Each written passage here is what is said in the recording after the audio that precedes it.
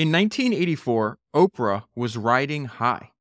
She was already Chicago's most popular TV talk show personality, and the local ABC affiliate that produced her show was paying her $230,000 a year.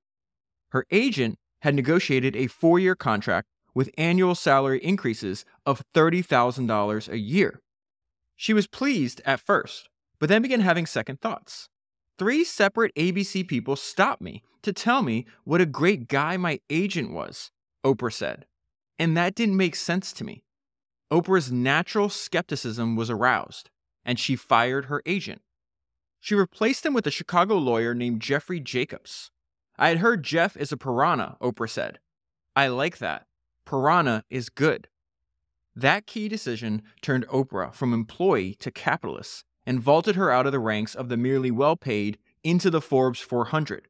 Her show now airs on more than 200 stations in the United States and in 117 foreign countries. Oprah earns more than $70 million a year. It is ownership that has made her rich. Oprah owns not only her show, but also the studio in which it is produced. And she owns a big stake in King World Productions, the company that distributes her show.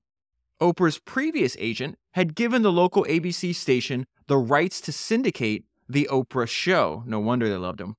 But Oprah and Jacobs sensed that they could do better and started looking for ways to retrieve her syndication rights. They then brought in King World Productions as a distributor. Shortly after, Oprah got a break. She was picked to star in the film The Color Purple. When her talk show went back on the air in the fall of 1986, she was a bona fide Hollywood celebrity. Ratings for her talk show climbed rapidly. With King World Productions selling it hard, Oprah's show earned $115 million in revenue during its first 2 seasons. Last year, The Oprah Winfrey Show took in $196 million in revenue against production costs of $30 million. This part is fascinating. It talks about why this happens. Local stations are willing to pay top dollar for The Oprah Show because it assembles an audience that tends to stay tuned to the same channel for the evening news. In a market the size of Houston or Atlanta, one rating point means about $1 million a year for that news station, right? The news programs that follow Oprah are the highest rated in most markets. And in a market the size of like a Houston or Atlanta or Washington, D.C., these stations were paying Oprah $100,000 a week to carry her show. Oprah sold her show to 210 stations last year, which agreed to carry the program for the next 5 years and pay a 3 to 5% increase every year of the deal. This is so wild what they did in addition to that. The stations will also give up an additional minute of advertising time. King World, the distributor, and Oprah will share the ad revenues that minute generates. So think about it. They're getting a minute of ad revenue. That's 200, because they sold the show for 200 to 210 different stations. That's 210 minutes of advertising, 5 days a week for 5 years. And this is the end result. A conservative estimate of this 5-year cash flow from that deal is $400 million. Remembering her close call with becoming just another high-paid celebrity, Oprah said, "On my own, I will just create. And if it works, it works. And if it doesn't, I'll create something else. I don't have any limitations on what I think I could do or be." That was an excerpt from a Forbes 400 article written all the way back in 1995 when Oprah was just 41 years old. So I've wanted to make a podcast about Oprah for a long time. It's incredibly hard. I would say almost impossible to find a good, like a high quality biography on her. And so let me tell you what I did instead and how this episode came to be. There is a performance coach and a writer named Dr. Julie Gerner. She writes this fantastic newsletter called Ultra Successful that has a great tagline where it says, "Start your week with the most successful people on earth." And I was sending her messages on Twitter asking if she knew of any great biographies or autobiographies of Oprah Winfrey. And she actually gave me great advice. She's like, there's a bunch of like long form interviews of Oprah in her own words, and I can't think of, a better source than Oprah herself. And so I found 2 long form interviews with Oprah. I start watching them, start taking notes on them. I was like, this doesn't feel right. This isn't what I do.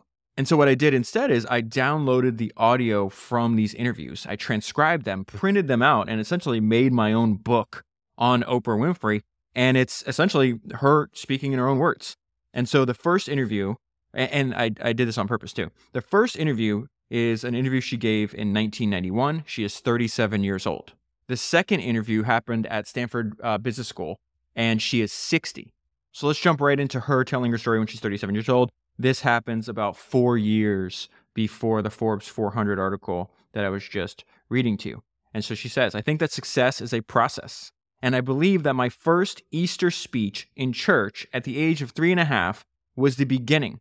And that every other speech after that, every other book that I read, every other time I spoke in public was a building block. So that by the time I sat down to audition in front of a television camera, I was so at ease with myself. And what allowed me to read so comfortably and be at so ease with myself at that time was the fact that I had been doing it for a while.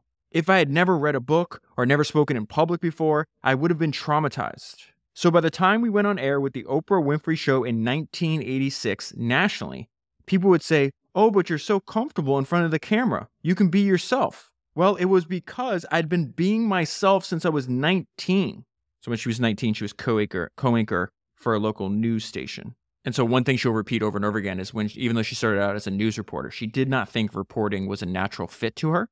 She thought it was too scripted, too inhuman, and she feels one of her most valuable assets is the fact that she didn't hide her imperfections. She was relatable and she was perfectly human. And the importance of this authenticity is something she actually had to learn. She's like, oh, I just want to be Barbara Walters. This was not true when I first started out. When I first started out, I was pretending to be somebody I was not. I was pretending to be Barbara Walters. And that is a theme that you and I have seen multiple times in biography after biography after biography. It is extremely common. The greatest maxim I've ever heard that describes this phenomenon comes from Stephen King's autobiography. And he was talking about writing, but it applies to every other domain. He says, imitation precedes creation. Imitation precedes creation. We imitate others first. Oprah was imitating Barbara Walters first before she realized how to create her own authentic style and format. And so she's going to talk about that this is just a learning process everybody goes through. At the time, I was more interested in how I phrased the question and how eloquent the question sounded, as opposed to listening to the answer. This always happens when you're interested in impressing people instead of doing what you're supposed to be doing. And it took me a while to learn this. It took me messing up on the air. During a live newscast, I was doing a list of foreign countries. And so she's listing all these foreign names, and she gets to Canada, and she mispronounces it.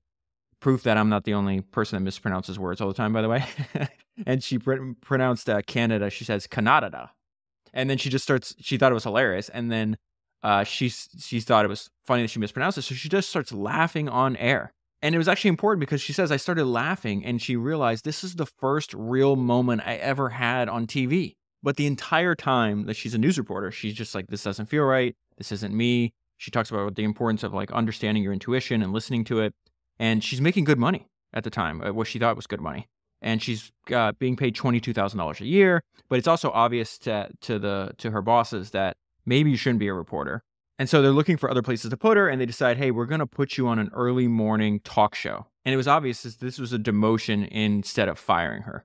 And this is what she said at the time. She didn't know this was going to be one of her biggest breaks. I was 22, and I was embarrassed by the whole thing because I'd never failed before. And this was a failure. But this was a failure that led to the talk show because they had no other place to put me. This reminds me of one of my favorite sayings, that opportunity is a strange beast, and it frequently appears after a loss, or what appears at this point to her that this is a loss. But right away, she's like, no, actually, this is what I'm supposed to be doing. So they put me on a talk show one morning, and I will never forget it. I came off the air that day thinking, this is what I should have been doing, because it was like breathing to me. Like breathing. You just talk. You be yourself.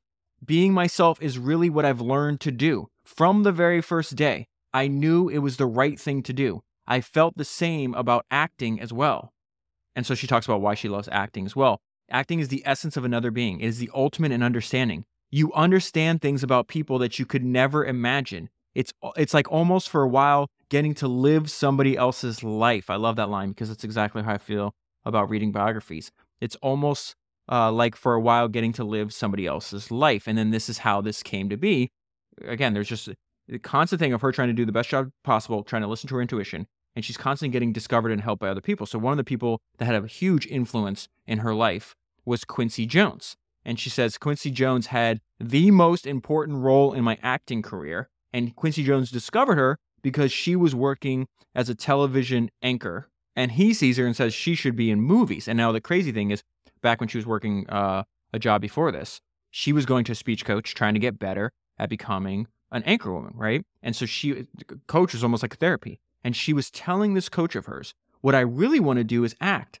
And she said something that was fascinating. And she says something to Oprah. She goes, my dear, you don't want to act because if you wanted to act, you'd be doing it. And this is the first hint, because you're going to hear her response in a minute. This is the first hint of one of the things that's very obvious if you read and study Oprah or just listen to her speak. She has an intense, very powerful belief in herself. And she's had that since she was a young girl. When she's 4 years old and being raised by her grandmother, we'll get to that too. You just see there's so many times where she's in a situation, she's like, nope, I don't belong in this situation. I am better than this. I will make my life better than this. So she's having her speech coach saying, no, you don't actually want to act. If you wanted to act, you'd be doing it. And Oprah's response said, well, I think this is going to happen. I will be discovered because I want it so badly. This is before Quincy Jones discovers her. This is the crazy thing. I will be discovered because I want it so badly. Somebody's going to have to discover me. And then my speech coach said, you just dream. You're just a dreamer. So when it finally happened, I called her up and I said, you will not believe this. I got discovered.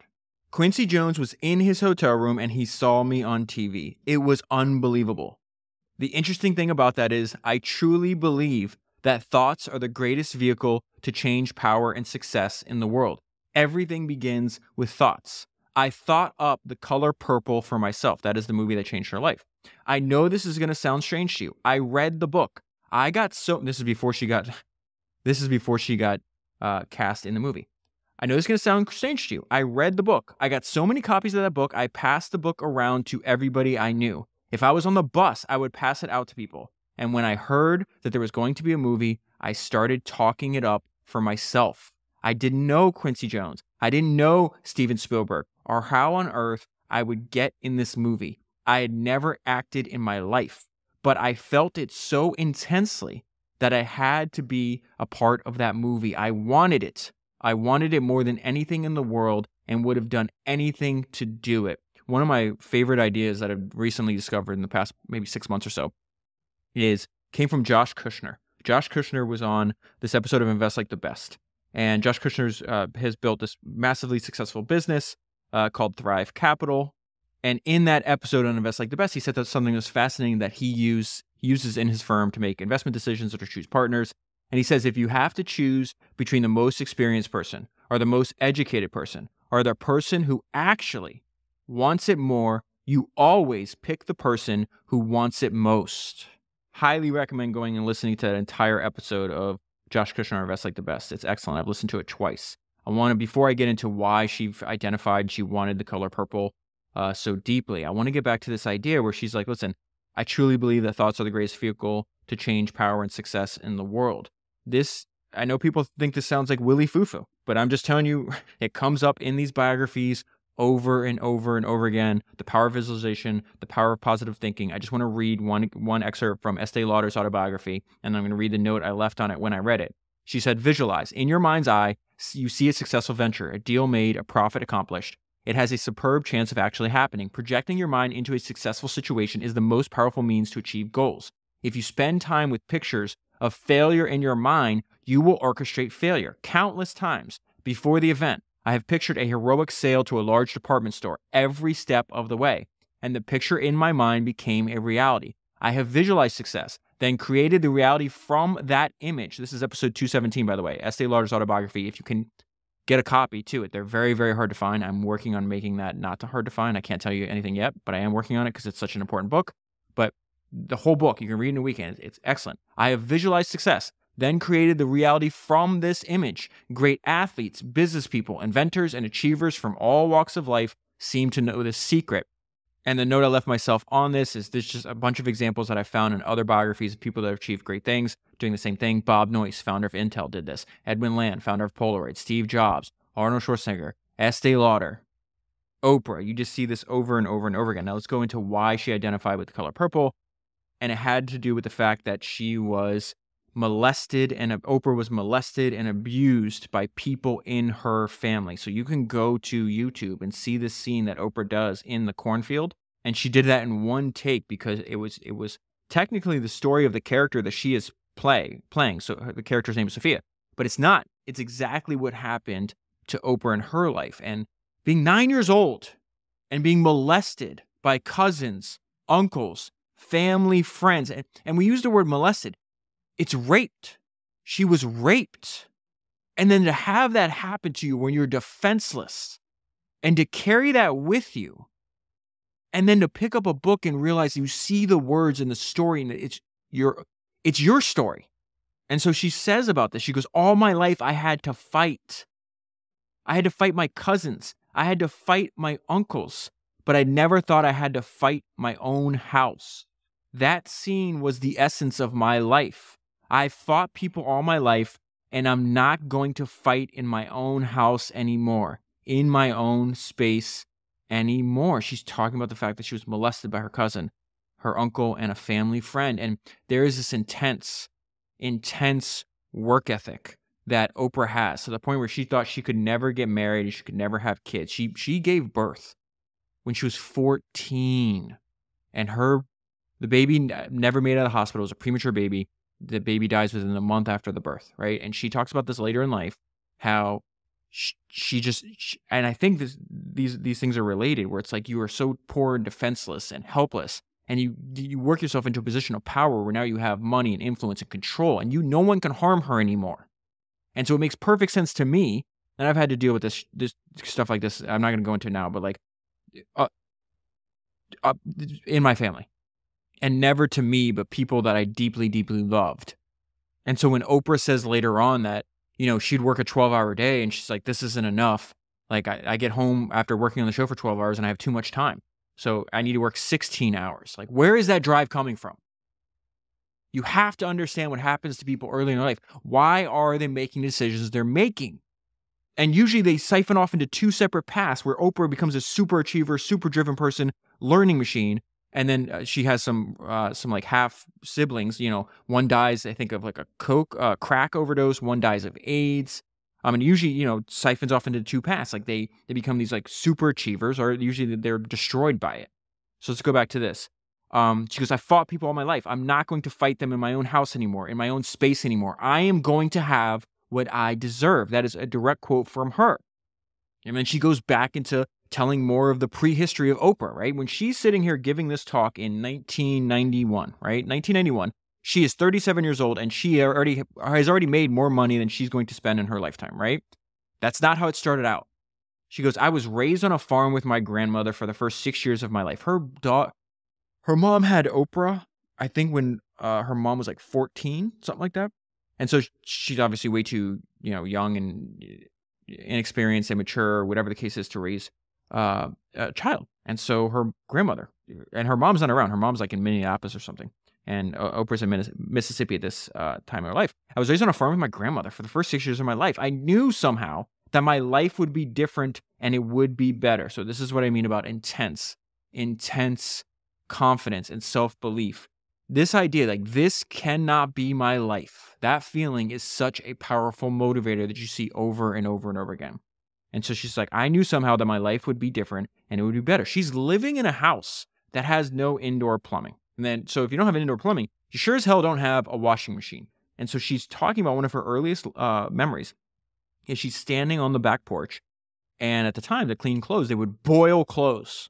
So they put in this giant cauldron, heat up the water till boil, and that's how you clean your clothes. And you have to dig in like a stick. I'm sure it's not called a stick, but like how you get out the clothes and you move them around.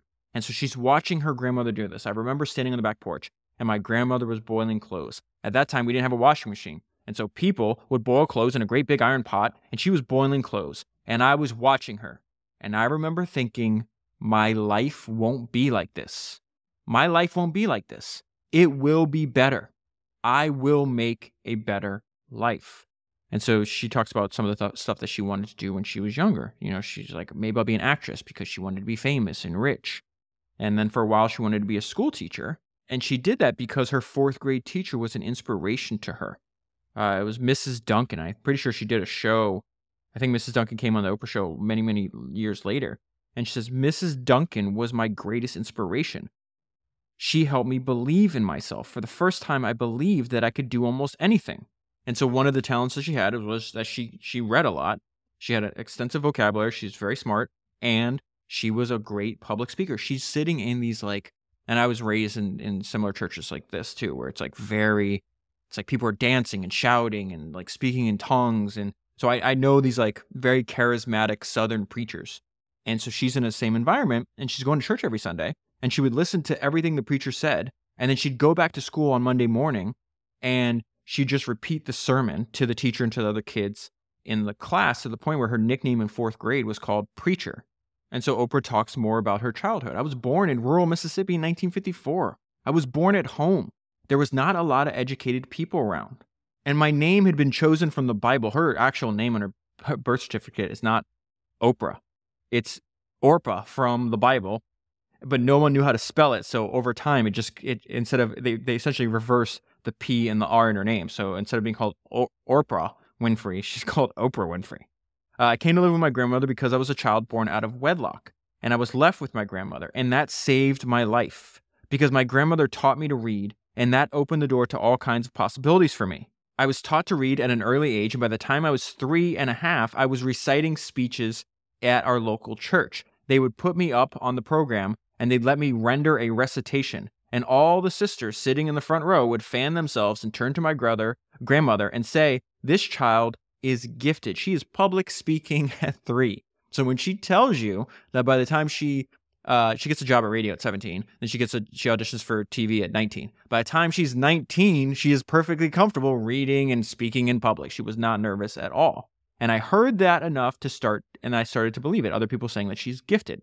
And anytime people would come over to the house, I would recite Bible verses and poetry. And essentially what she's telling us is anytime somebody came over the house, I would perform. And then this is the key to understanding her. I thank whatever God there is for my unconquerable soul. Think about how she ended that Forbes article. Let me pull it back up real quick so I get the quote right? She's like, "On my own, I will just create, and if it works, it works, and if it doesn't, I'll create something else.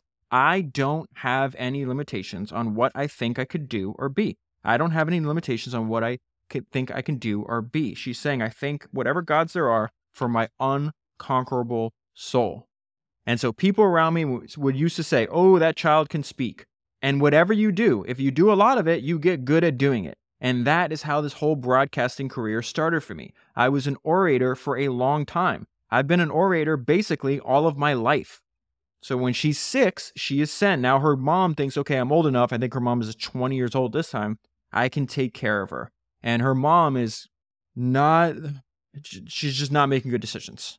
I think she's got like 3 or 4 different kids, all by different fathers, if I'm not mistaken. She can't really, as Oprah's getting older, she's not in a good environment. And Oprah's responding. Like, Oprah's obviously smart and driven, but she's not in the right environment. And she starts to like skip school and act out and like talk back and all this other stuff. So she says, I was living with my mother and living under circumstances that were not good.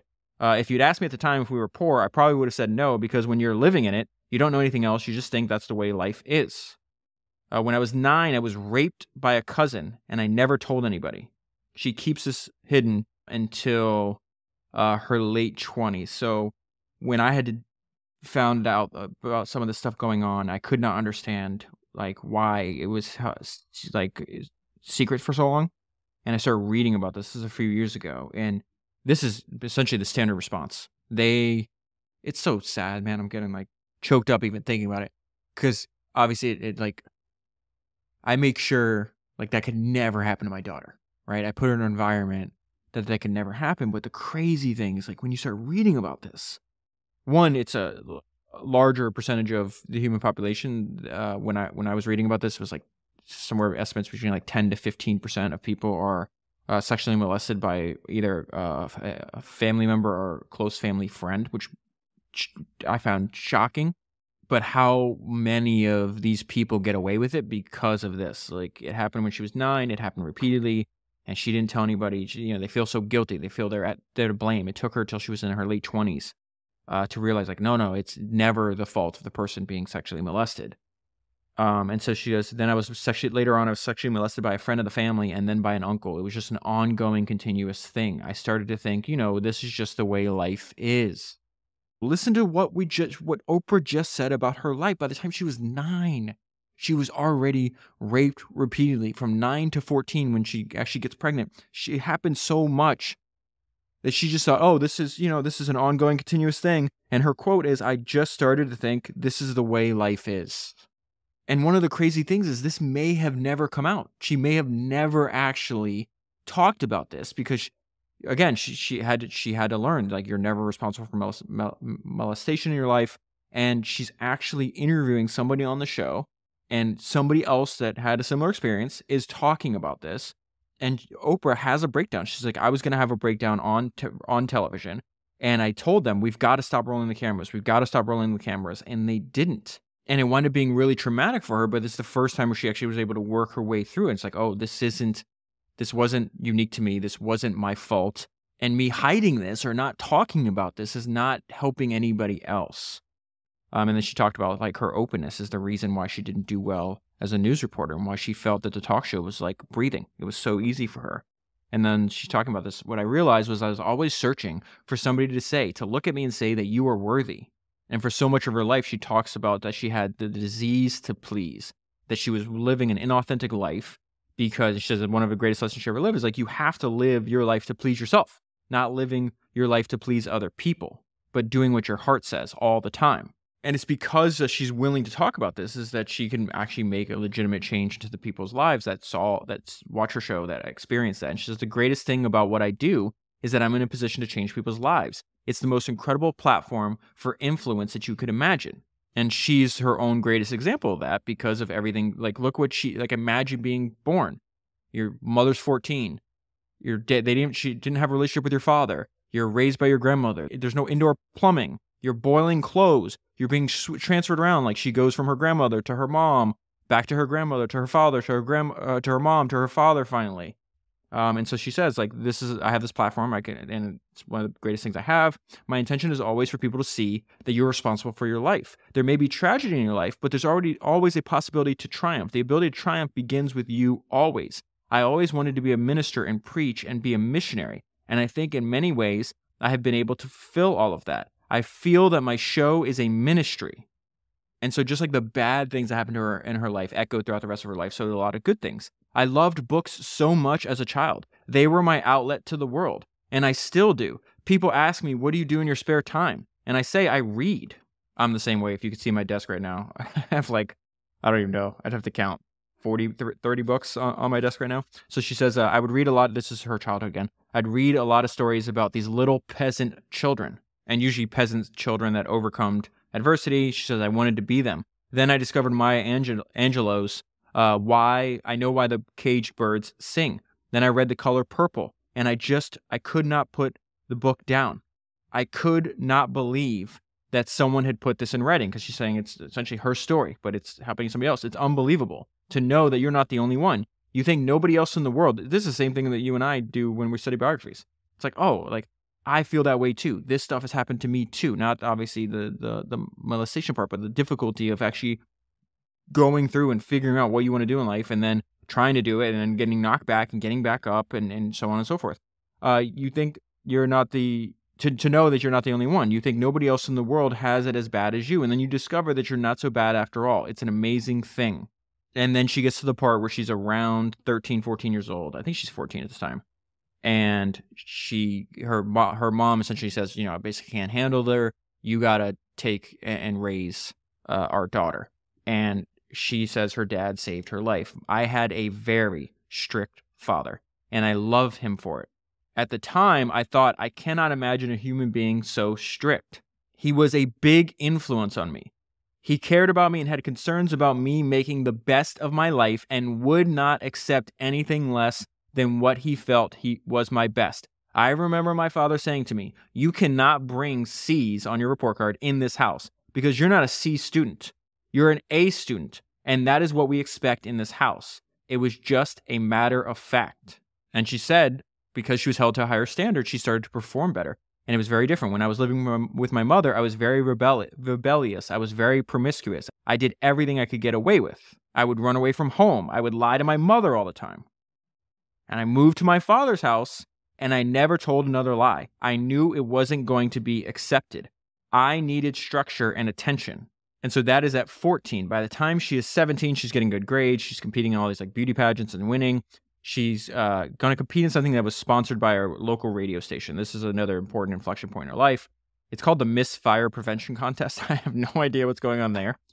But she actually wins the contest, and she goes back, and she says, this is the beginning of my broadcast career because I went back to the radio station to pick up like the awards and stuff. And they asked me, would I like to hear my voice on tape? And she's like, oh, that's kind of cool. Okay.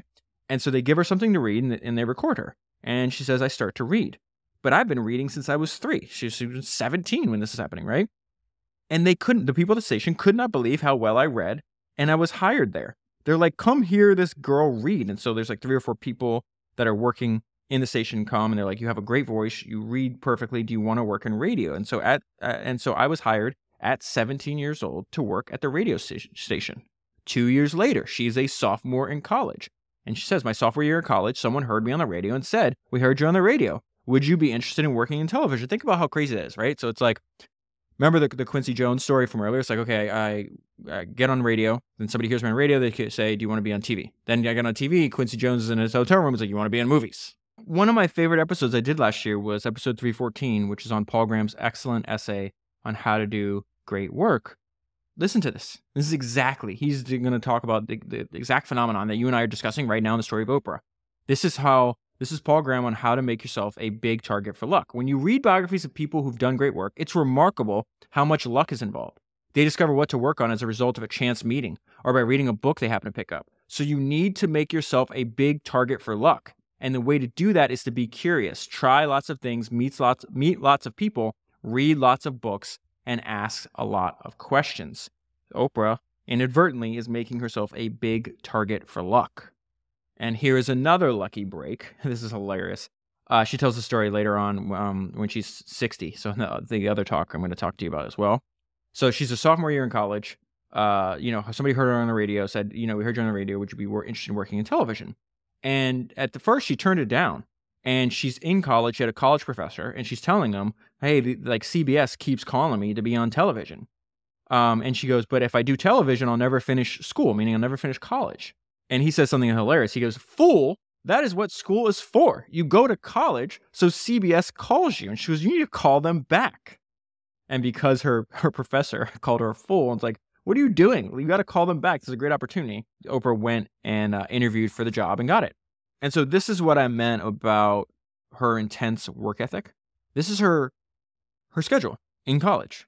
I would go to class from 8 in the morning till 1 in the afternoon. Then I'd go to the TV station. I'd work 2 to 10. Then I would get home and stay up and study until 1 or 2 in the morning, and then just start the routine all over again. That is a 14 to 16 hour workday that she's describing. And then she talks about even now, undeniable success at 37 years old, right? When she's talking about this, there's a great line from David Ogilvy that I love. And he says, we have a habit of divine discontent with our performance. It's an antidote to smugness. So no matter how good they are, how big their business is growing, how many awards they win, how much products their advertising sells for their clients, we have divine discontent. That is a great way. It's like never good enough. You see the exact same. You see that with a lot of high performers. It's very difficult. This is Oprah. It's very difficult for me to even see myself as successful because I still see myself as in the process of becoming successful. I demand only the best for myself. And then the next part I particularly love, she talks about how she makes her decisions. Now remember, when she's saying this, she's already very successful, but most of her success is still ahead of her. And yet, even back then, this is how she made her decisions on what to do next. The ability to understand the difference between what your heart is saying and what your head is saying. I now always go with my heart. Even when my head is saying, oh, but this is the rational thing. This is what you really should do. Later on, she talks about the fact that she would override her head because it'd be like, oh, if you do this, you'll make even more money. And she's found herself doing things for money. She's like, I hate this. I don't like my job anymore. And she talks about the key to her, like everything that like the key that drove all of her success is the phenomenal like power law outcome that the Oprah Winfrey show was the fact that, the numbers are all different, but like, she had somewhere like 1/5 of the entire United States population watching her every week. She's something like 44 million, 40 to 50 million people watching. And on like any given day, it could be as high as from 10 to 20 million people. It's just really boggles the mind. But she says, I don't see myself as a celebrity because people are so familiar with me as opposed to, A-list actors. You may see them on screen, but you have no idea who they are, what they actually care about, how they actually are. Oprah just leaned into her being an authentic human. She goes, it's not like with other celebrities. I see people react to other people, and it's not like they do to me. They just come up to her, and they'll be like, hey, like, do you want to come over for lunch or come over for dinner? She's just saying that they spend so much time with Oprah. They get to know her because she doesn't try to hide who she is. And as a result, they treat her just like another friend. And she's like, listen, a lot of critics don't actually understand the relationship I have, she was saying, with her audience. They just don't get it. Now, that doesn't mean she ignored criticism. I was reading like random Ben Franklin maxims and highlights the other day, and I came across something at the same time I was reading all this research for Oprah. And Ben Franklin said, critics are our friends. They show us our faults. And so this is what Oprah said. If someone criticizes something and it strikes a nerve with me, then I will move to correct it. If the criticism is valid and if it comes from a point of comes from a point of view of being well thought out and not just attack, then I accept it. And I get better as a result of it. Critics have helped me to get better. And then she says something that she repeats. I found her say this over and over and over again. Again, if somebody repeats something, it's an indication that it's really important to them. I feel that luck is preparation meeting opportunity. She says that over and over again. Luck is preparation meeting opportunity. And what she combines this with an idea that Steve Jobs would repeat too, that asking for help is a superpower that no one uses. So he would constantly ask for help if he needed it. And he's like, if you just ask, people will help you. He talks about from early in his career when he would call up like David Packard, founder of HP, when he was like 14. Later, when he asked Bob Noyce to mentor him. Later on, when he asked help from Andy Grove or suppliers or anybody, he was just like, no one. He's like, asking for help has been a giant superpower that no one uses. And so she's hired in television in 1973, and she would just say, they ask her, hey, do you know how to do this? And she's like, yes, I do. And she didn't know how to do it. She's just like, they asked if I knew how to edit, and I said yes when I didn't. They asked if I knew how to report on stories, and I said yes when I didn't. When I went to my first city council meeting, I wasn't sure what to do, but I had told the news director that I knew what to do. So I walked into the city council meeting, and I said to everybody there, this is my first day on the job, and I don't know anything. Please help me. And they did. And then she goes into this idea why relationships run the world. And so she talks about, remember at the beginning, we talked about the fact that she had, at the time, she just worked for other people. She's, high paid celebrity, and her manager or her agent is loved by the people they're negotiating with. That's probably not a good sign. She fires him, gets the piranha. The piranha, her and Jacobs wind up being partners for, I think, like multiple decades. And so she talks about the fact that he helped her in raising the ceiling on her mind. And so she goes, I have a lawyer, and he and I are now partners. And he came to me and said, you should own your own show. And I thought, own my own show? I just totally dismissed it. How the hell am I going to own my own show? I have a contract. What am I going to do? And he says, you're going to own your own show. And I just thought, okay, I'll let him dream on this. And so that idea, I'll let him dream on this, is a reference to her dreaming. Remember, she's talking to the speech coach, and she's like, no, I'm going to be an actress. And she's like, oh, you're just dreaming. She's like, okay, let him dream. Let's see what happens. And we already know what happens because you and I have already talked about it. But 2 years later, her show's doing $115 million in the first. Her show does $115 million in revenue in the first 2 years, and now she has complete control and ownership. And so she talks about the fact that she grew up poor, but now she's rich. With material success, what it does, it provides you with the ability to concentrate on other things that really matter, being able to make a difference. Money allows you to focus. It's because you no longer have to focus your attention on how you're going to pay your car note or whether or not you're going to sign your last name so that when the check gets there, they can send it back to you. And you can say, oh, you forgot to sign it. I included that part because before my mother passed away, she told me that they had to do that several times where like you mail a check and then they're like, oh, you didn't sign it. And then they send it back to you. And essentially you have a couple more days to come up with the money. This is where I identify completely with Oprah as well. She goes, the ability to read saved my life. I would have been an entirely different person had I not been taught to read when I was an early age. My entire life experience, my ability to believe in myself, even in the darkest moments of sexual abuse and being physically abused and so forth, I knew there was another way. I knew there was a way out. I knew there was another kind of life because I had read about it. So that's why I now focus my attention on trying to do the same thing for other people. And then she talks about, you're on the right path if what you're doing you would do for free. And she says the money had never been the focus. The reason you're on the road to success is if you do your job and not be paid for it. I would do this job and take on a second job to make ends meet if nobody paid me for just for the opportunity to do it. That's how you're doing the right thing. When my lawyer first came to me and said you can own your own show, it literally took the ceiling off of my brain. I had never even thought that high before. I never even thought that it was possible. And everybody needs somebody like that in their life. Just like when my father said to me, you are too smart to get C's. And then she talks about how she runs her business. Actually, when I read this part, it made me think of Henry Singleton. Henry Singleton had a huge influence on both Warren Buffett and Charlie Munger and the way they built Berkshire. Charlie Munger said that Henry Singleton was the smartest person he ever met. And Warren Buffett said that it's a crime that more business schools don't study him. I read his book. There's not a lot written on him. There's this book called Distant Force, which is like the history of the company Teledyne that he built. This is where I'm going to read a quote from there in a minute that I actually found in Founder's Notes. If you already have access to Founder's Notes, I'd highly recommend going and reading all the highlights from Distant Force because the book is so difficult to find. But Oprah's saying one of the biggest lessons I've learned, particularly in business, is you have a responsibility to yourself to learn as much about your business as you can. I sign every check. It is very tedious. It gets to be a lot. I've got stacks and piles of checks. I still have a tenement mentality. I have been very, very poor in my life. And so the idea of having money and not being responsible and knowing how much money you have and keeping control of it is not something that I personally can accept. I watch the money very carefully. I'm going to pause real quick, go back to what she's saying. I want to pull up this quote, and it's Henry Singleton describing the fact that he did the same thing. He would sign all the checks, and he called it a form of discipline. He pays all the bills and signs all the checks, calling it a form of discipline. Though through doing the signing, it's amazing how much you learn about the business. There's a reminder of each event or action behind each check. Henry Singleton and Oprah arriving at the same conclusion. When I first started being a businesswoman, I worried, how do you do this? And I realized that you do it the same way that you do anything else. 14-hour days, 15-hour days. A 12-hour day is a short day for me. I feel like after a 12-hour day, what am I going to do with the rest of my day?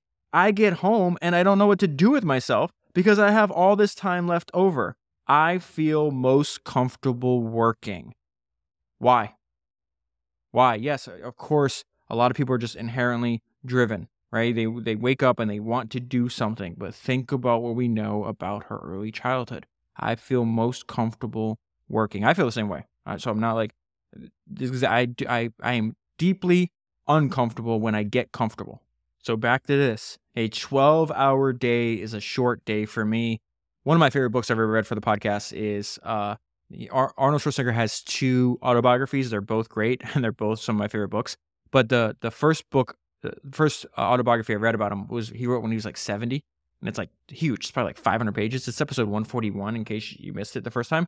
But he said something that's very, very similar. He's going to say it in his own Arnold way. He's going to use different words than Oprah does. But he says the same stuff where she's just like, listen, for me, 12-hour day, like essentially her life was her show. She gets home. She's like, what else am I going to do? I guess I'll read, that's basically all I can do. And so Arnold said something similar. He says, for me, work just meant discovery and fun. If I heard somebody complaining, oh, I work so hard, I put in 10 and 12-hour days, I would crucify him. What the fuck are you talking about? When the day is 24 hours, what else did you do? And so, I don't know why. When I got to this section of this transcript with Oprah, I was like, that just reminds me of Arnold. She goes, when I go home, I usually get in bed with a pile of books. I have to read a lot for the show. She's like, can't believe that she gets paid. She goes, I can't believe I get paid for doing this. I would do this if I didn't get a dime for it. It doesn't even feel like work. It doesn't feel like work. And that is the last words that she has in this interview from 1991. So now we are going to fast forward 23 years later. And this is 2014. She is 60 years old, and she goes and gives a talk at Stanford Business School. And I want to go right back into the discipline and the high standards of her father. This is hilarious. I started working in television when I was 19 years old, and I became an anchor. My father, my father still had an 11 o'clock curfew. Can you believe such a thing? I am the 10 o'clock news anchor in Nashville. I'm on the newscast reading the news, and my father would say, be home by 11. And I would say, the news is on at 10. And he says, yes, but it's off at 10:30, so be home at 11.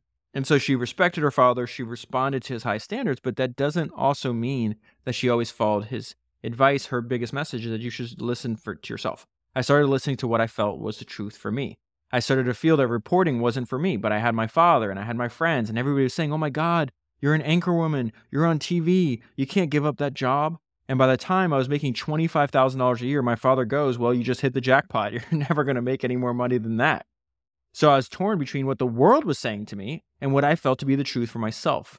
It felt like an unnatural act for me reporting, although I knew that to a lot of people, it was glamorous. So again, high status, you're on TV. Oh my God, this is, pre-internet. Like, you can't give up that job.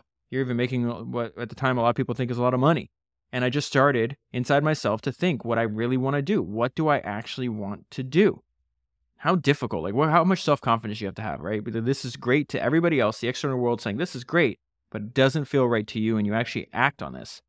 Knowing what you don't want to do is the best possible place to be in if you don't know what to do. Because knowing what you don't want to do leads you to figure out what it is that you really want to do. And this is where she mentions the way she makes decisions again. This listen to your intuition. I have from the very beginning listened to my instinct. All of my best decisions in life have come because she's listening to her instinct. Very similar. Steve Jobs said something similar later in his life. He says intuition is a very powerful thing, more powerful than intellect, in my opinion. Intuition has had a big impact on my work. So that's Steve Jobs. Back to Oprah. When I was in Chicago, I was working in like a talk show for several years. And I knew that was the right thing to do, even if it didn't succeed. Because at the time, there was a guy named Phil Donahue who was the king of talk shows and was on in Chicago, and every single person except my best friend Gail said, you're going to fail. So they're like, hey, don't compete. Don't go into this format. This guy's winning. You're never going to win. And they said, you're walking into a landmine. You're going to fail. And I said, if I fail, then I will find out what is the next thing for me to do. Because she just thought talk shows was what she should be doing and not reporting. And so I was thinking about this competition because, she's going to whip Phil Donahue's ass. And he was seen as untouchable at the time. And it reminded me of the success and the confidence that Coco Chanel had early in her career, which is going to lead to one of the greatest products she's ever made. And that's the little black dress. And she talked about the fact that in Paris at the time, most other fashion designers were men. And their market is for women, right? Phil Donahue, daytime television at this point in history, was mostly, the audience, 90% women. And so he's making content for women that he thinks they want. And Oprah's like, well, I don't have to guess what they want because there's just a million me's, in her case, 40 million me's out there, and I know what they want. And Coco Chanel said that she had an advantage over the Christian Dior's and all the other men, fashion designers at the time, because she actually knew what women wanted to wear. She has a line where they're like, these other fashion designers, these boys, she called them boys. She goes, these boys don't understand women. They don't know how they live. Their idea is to make them some weird freaks. And so she's talking about you're building dresses like a costume or something. They're uncomfortable. They look funny. Again, she says that they look like weird freaks. And her response to that was to move in the opposite direction. She designed the little black dress, which is still, worn today, almost 100 years later. And so I found the note to myself when I first had this thought, and this is what I wrote. She smoked Donahue for the same reason Coco Chanel did. Donahue is a guy making a show for women. Oprah didn't have to guess what women want or would resonate with. And so she talks about some of the stuff she had to deal with before she had her own show. And so she was working as a news anchor. This is in Baltimore. And she finds out she is a co-anchor. And we're literally doing the same job. We sit next to each other. Why is he making so much more money than me? And so, remember, she's very young. Most of the people in the industry are much older. And they're like, well, we have to pay him more because, he's married. He's got kids. He's got to pay college tuition. He's got a mortgage. You don't have a mortgage. You don't have kids, anything else.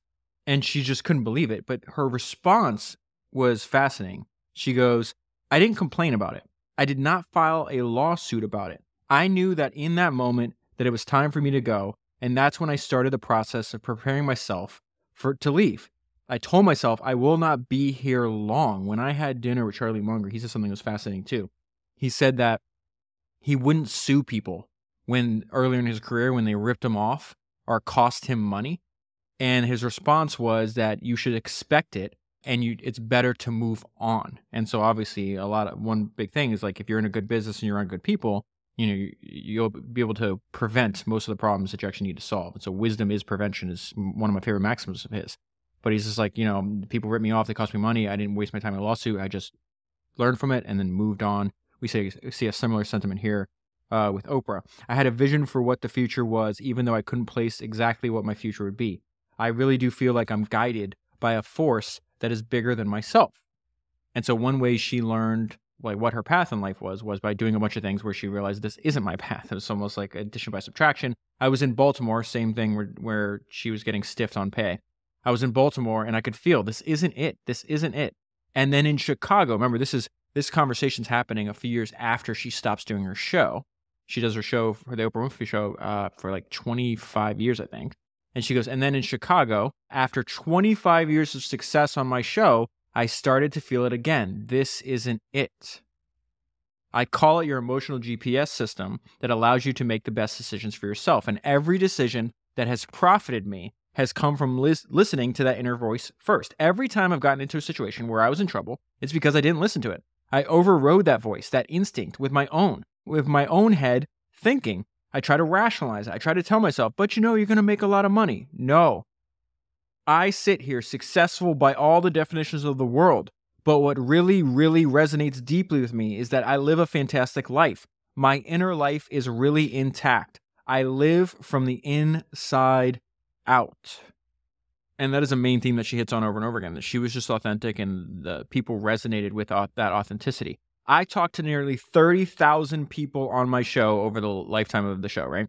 I talked to nearly 30,000 people on the show, and all 30,000 had one thing in common. They all wanted validation. I will tell you that every single person you ever meet shares that common desire.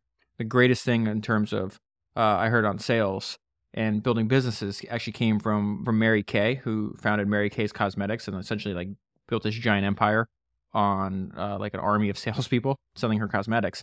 And the way she trained her salespeople was fascinating. It's very similar to what Oprah's telling us. And Mary Kay would tell her salespeople that everyone that you interact with, every person you ever come across in your life has an invisible sign hanging from their neck that says, make me feel important.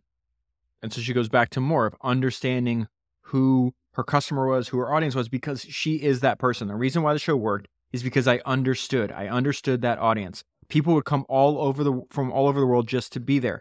I knew the people who I was serving as a way to think about what she's saying. I knew the people who I was serving. One of the reasons why I live such a fantastic life is because I pay attention. I pay attention to my life, and your life is your greatest teacher. Everybody knows my story as a poor black child growing up in apartheid Mississippi. If it were not for education and for being born at the right time, I was literally born in the year of desegregation. My life would have been very, very different. She's talking about reading saved her life again. I was in kindergarten, and I wrote my kindergarten teacher a letter. Her name was Miss New. I said, Miss New, I do not belong here. Remember I said, like, she has this intense self-belief. You see her from a young age. She gets in these environments. She's like, I don't belong here. I'm better than this. I can make myself better than this. I can make my life better than this. I was in kindergarten. I wrote my kindergarten teacher a letter, Miss New. I said, I do not belong here because I know a lot of big words. And then I wrote every big word I knew. Elephant, hippopotamus, Mississippi, Nicodemus, and all these words from the Bible. And Mrs. New said, who did this? And I said, I did. And then she marched me off to the principal's office. And it was the only time I was ever in the principal's office. The principal made me sit there and write those words again. And I got myself out of kindergarten into the first grade. And then when I was in first grade, they skipped me all the way to second grade. And so when most kids were playing with blocks, she talks about this, most kids were playing with blocks, she's 3.5 years old and she's reading. And then she goes back to why she thought her business was so successful. Really, she's describing her circle of competence. In fact, I called my friend David Rosenthal, who does the Acquired podcast with Ben Gilbert, and they did a podcast. I'll leave a link down below. They did a podcast on Oprah's media business. And I asked him, I was like, what do you think is the most, I was like, I'm prepping for this Oprah episode, what do you think was like stood out from all the research you did? And he said ownership, the fact that she owned everything, which again, she talked about in that talk from 1991. And so it's this self-belief, this ownership, doing something for an excessively long time. How many people do the same thing for 25 years, right? And don't interrupt the compounding. And there's this staying in the circle of competence. She understood who the customer was. She understood who the person she was serving because it was herself. I stay in my lane. I know what my lane is, and I know what my lane is. She repeats it. And I knew that during the Oprah show. I always knew during that show. In our culture, we value fame, but for me, fame was just a foundation to be heard. What I really wanted to do was ask the questions in life that really matter to get people thinking about what really matters in their lives. And then this is the best thing she learned and the advice that she gives other people. Find what feeds your passion. Align your personality with your purpose, and nobody can touch you. When you do that, you wake up every day and you're fired up. You're just like, oh my God, another day. It's so great. Your real job is to figure out why you're really here and then get about the business of doing that. And that is where I'll leave it. I will leave links to all the videos and all the sources down below in case you want to read or watch all of them. That is 334 books, or kind of the equivalent of books, down, 1,000 to go. And I'll talk to you again soon. So I've told you this before, but when I went to Charlie Munger's house, I got to see his library. And one of the coolest things was, obviously, he repeats over and over again that he's a biography nut. That he thought, spending a lot of time becoming friends with the eminent dead and reading biographies has a huge return. It just makes your life better. And one of the things I realized is I'm supposed I do this for a living. And he just made me look like a biography amateur because he made his own biographies. He had printed out, there's this 1,700 page interview that Rockefeller did. That's almost impossible to find. I have to find it. I'm going to have to do an episode on it eventually. And so anyways, he couldn't find the book, so he got a copy, printed it out, and put it into binders. And so now I've done this several times. So Paul Graham's essays, when I did that series, I think it's 275, 276, 277, if I'm remembering correctly. There's no book. So I printed them out and put in binders. I did the same thing for the Oprah. So now, because I couldn't find a good Oprah book, so these transcripts that I just used to make that episode you just listened to, they're now in binders. So I have my own my own Oprah book. But the reason I was thinking about that just now is because I was reading over it and I had listened to the episode that you just heard, and I thought about how important there's certain relationships, these people that come into your life. And so what I want to update you on is this same idea that I talk about over and over again. You see it in the books over and over again. Charlie Munger talked about it when I met him. Sam Zell talked about it when I met him. It's in the biographies. This is that relationships run the world. The people that you build real relationships, real friendships with, you wind up doing business with and doing life with, for multiple decades. If you think about how important was that meeting when Charlie, I think, was 35 and Warren Buffett's 28. What was the value of that relationship that they built? Well, billions, hundreds of billions in that case. So this is something I think I'm going to spend a lot. No, not think. I know I'm going to spend a lot of time and effort into, because I find myself in a very unique position in the sense that I can connect. There's just a ton of founders, very impressive people that listen to this podcast, and I'm in a unique position where I can actually connect these people together. So I've had this idea for a long time, didn't know how I was going to do it. The first founders only conference. So first of all, you can just go to the website. It is founders with an S, just like the podcast, foundersonly.com. It'll tell you all the details of this conference that's happening in Austin, Texas, March 12th through the 14th. It is going to be limited to 150 people. And I have to do that because I have to I'm going to review every single submission and talk to every single person before the conference starts, because it's technically a conference, right? A business conference is a known thing. I've gone to them. You've probably gone to them. It's completely understandable. But I'm really trying to think about this as a place to build relationships. It's a conference where I can build in-person relationships with other founders and help other founders build in-person relationships with other founders. So I rented out in an entire venue. It is a private venue. It is not available to the public. I've been there I visited there last year. I spent a few days there before. I absolutely loved it. What I like about it is, one, it's private. Two, not open to the public. And it's an entire compound. Once you get past the guard gated gate, you never have to leave again. if you sign up and you want to attend Founders Only, the price that you pay, it's all inclusive. Everything is taken care of. The only thing that you have to worry about is getting yourself to Austin, Texas. And the venue is about a 15-minute drive outside of downtown, so it's not that far. But once you get there, every single other thing is taken care of. Accommodations, food, the entire event. You don't ever have to leave. I've had a bunch of people email me, hey, did you get my submission? Yes, I did. Remember, so I have a world-class events team behind me taking care of all the logistics. I realize I have to back up in case, I announced this last week, but you might have not listened to last week's episode. So I have a world-class events team behind me. They're taking care of all logistics. They'll be on site, but I'm the one, what I wanted to do, and I wanted to do something different, was I'm going to speak to every single attendee first before the event. I'm essentially building a map of the founder community. And if I have an understanding of who you are, what your business is, and what's important to you, then I can actually hand select and connect you to other founders. And what I'm going for, to be very clear, like this should be unlike any other conference that you've ever been to, because the mission statement, my North Star, is to help founders build relationships with other founders. I went to this private invite-only conference, and I met a guy that was fascinating.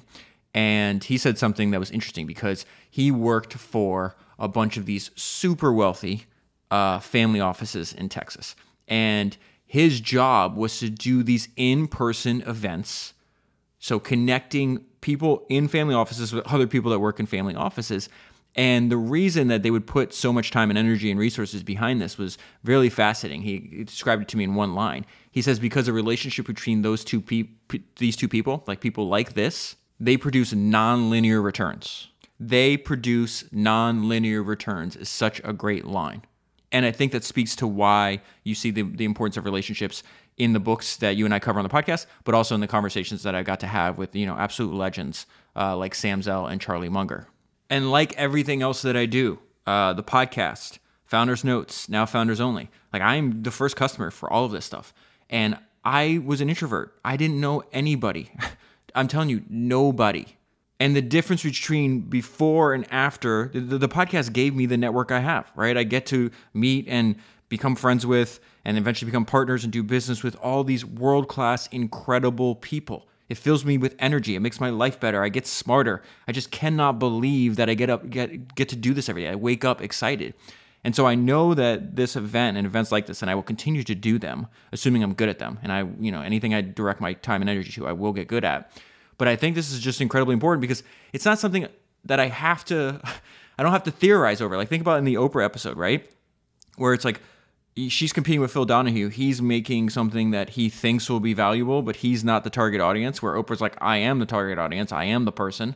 Like, I know this is valuable. It's the same thing because the before and after of my life, before having these real relationships and having this network that I have now, compared, the after is nothing, like before cannot compare to it at all. And I think it goes back to what that gentleman told me in Texas, that relationships between these two type of people produce nonlinear returns.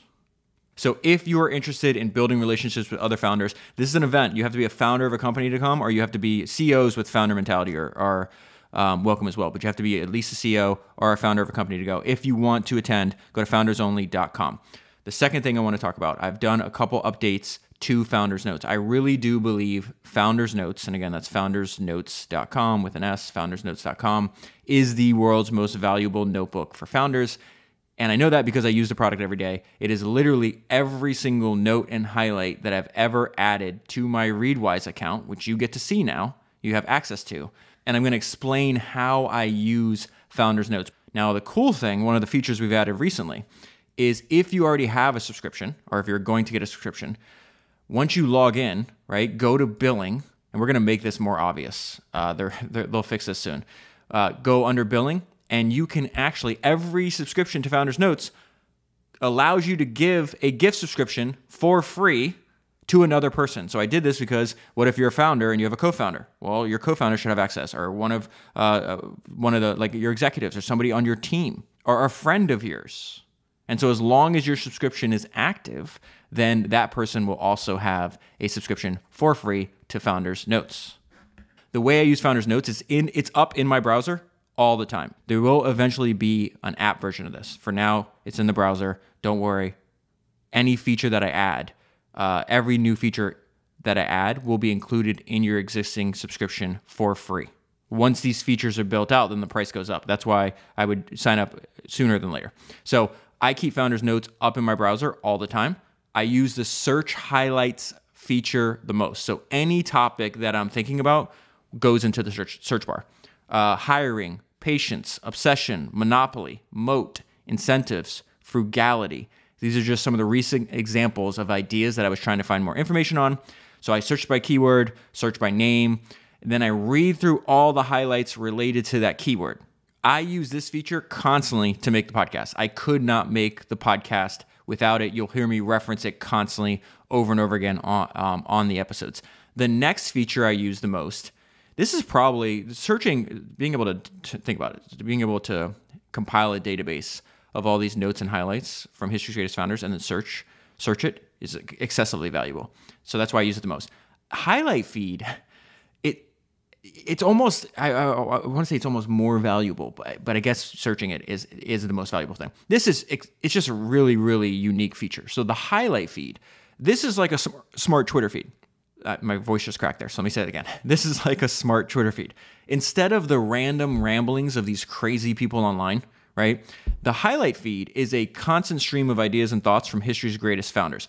It's presented to you, though, in a random order, okay? So I use this feature to remind myself of past lessons or to prompt new thoughts. It really is like history's greatest founders talking directly to you every single day. So sometimes I read the highlight feed for a few minutes, and sometimes I get lost in it for hours. I have never found anything else like it. And every feature that I'm describing to you, now keep in mind, if you listen to founders in general, and if you've gotten this far, that speaks to you have a certain level of intelligence, right? Founders Notes, just like a book, like when you pick up a book and read it, it's not going to do the work for you. It's not going to it'll prompt your own thinking, but in the end, what you do with that thought, with that quote, with that highlight makes all the difference. And so with the highlight feed, the reason I can get lost in it for a few hours is because I'll read it and it'll make me think of something. And then I'll sit there and think about it for a little bit. Or maybe I put it down and I start writing something out. And then I go back to it. It is very, very unusual. And I find it very, very valuable. I think it is the most valuable feature that I've ever found. And it's fascinating to me. So anyways, how I would use that too, and how I've tried to do it for myself is like, if you replace some of your social media scrolling with reading this feed, your life and work is sure to improve as a result. The books feature is just what it sounds like. If you want to read all my highlights and notes from a specific book, then that's the feature. This is the feature that you use. It's remarkable how much you can learn spending 10 minutes or less reading highlights from an individual book. And finally, favorites. So this is an order of which feature I use most to least. So I use searching every day, then I use the highlight feed almost every day, then the books feature less, and then the favorites feature. So when I'm reading my own highlights, right, I'm going through the highlights feed, or I'm going through the book feed, or I'm searching something, and I come across something thought-provoking, something I don't want to forget, something that I want to make sure I revisit in the future, I add it to favorites. Reading the favorites feed is kind of like peering into my soul. So use carefully, just put it that way. And then there's one more feature that you will see. It is called latest highlights. I don't use this feature, but other people seem to like it, and it's just me constantly. You'll see me add highlights from like random books in there, and then the latest book I've done on the podcast. Some people seem to like it, but I never use that feature. So the last thing, and then I'll wrap this up because I got to get back to working on the next podcast and working on Founders Only. I am working closely with the team at Readwise. We're going to keep improving Founders Notes. We have a bunch of new features coming soon. Every new feature will be included in your existing subscription for free. And do not forget, your subscription comes with the ability to give a gift subscription to another person, a co-founder, an executive, a friend, whatever you want to do. So if you have not invested into a subscription, what I think is the world's most valuable notebook for founders, you can do that by going to foundersnotes.com. And if you want to come build relationships and see me in Austin, Texas in 60 days, go to foundersonly.com. As always, thank you very much for your support, and I will talk to you soon.